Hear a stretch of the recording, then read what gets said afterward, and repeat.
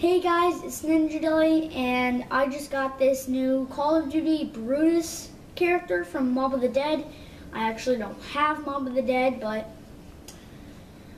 comes with Brutus, of course, a little prisoner background, since that's what the map takes place in, giant prison, a real prison called Alcatraz Island or something. It comes with a ray gun Mark II, a flashbang, and a baton, and the armor to go on Brutus's chest. The weird thing is, Brutus actually can hold actually is supposed to hold the flashbang, and of course the baton, but no one comes with it to hold the ray gun Mark II. And I don't have the buried DLC either, so I don't have the ray gun Mark II either. So let's get building it.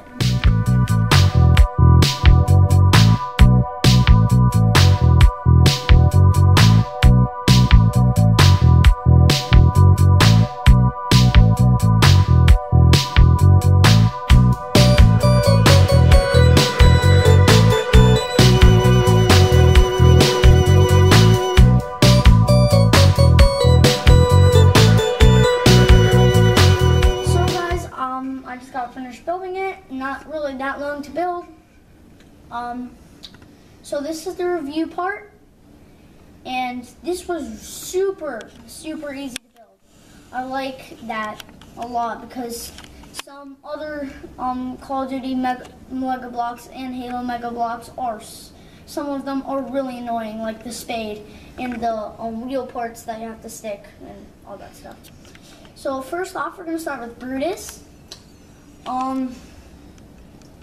Nice detailing on the armor and the zombie himself, but the thing is, it's not like a normal Mega Bloks character. All you can move is his lower body up and down, or upper body up and down, and his baton, I don't know, and he came with a flashbang for some reason, so.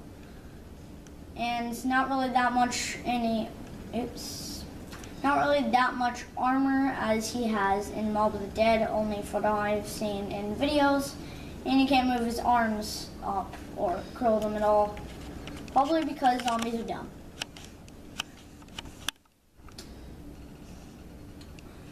And nice detailing on the zombie itself, like without the armor.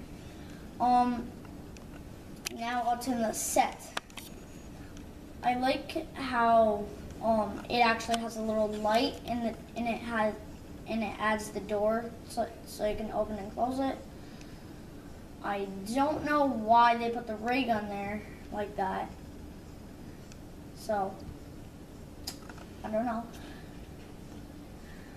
And instructions, there's only front and back. One page is Brutus, and the second one is the actual thing itself. Very small. It only comes with one extra piece, the outer frame of the door. So, if you don't have an extra piece by the time you build this, or by the time you're finished building this, you missed something. So it's pretty obvious. And again, super easy to build. Except getting on this part was a little annoying. So that's the review, guys. And the rating, I don't know, I'll give it a 6. This was very nice, but Brutus, not really. It wasn't really much that good of a character in this set. But, and also the ray gun. I mean, I don't even know why that would be there or what the purpose of it is. So, I don't know if it's supposed to do something in the map or I don't know.